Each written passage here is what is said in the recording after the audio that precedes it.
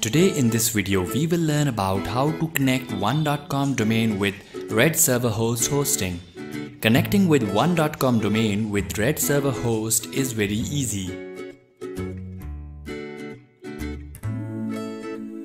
While purchasing hosting services from any of the hosting provider, it will give you name servers through email.